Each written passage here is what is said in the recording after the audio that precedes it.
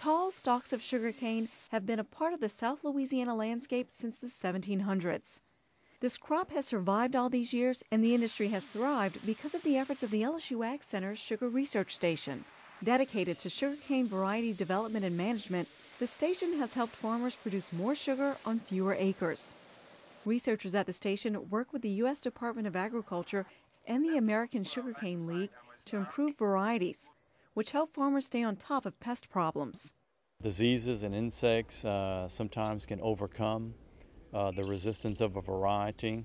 Those are dynamic, biological pests, and they're not going to roll over and play dead if we breed for resistance. It takes 12 years to develop a variety.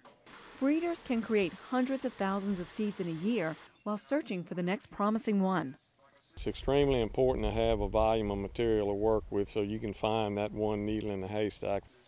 Breeders also are working on energy cane, high-fiber varieties that could be used as feedstock for ethanol production. Entomologists, plant pathologists, and weed and soil scientists conduct research at the station, keeping insects like the sugarcane borer and diseases such as rust from overwhelming the crop. Sugar production has been a tradition in Louisiana for centuries.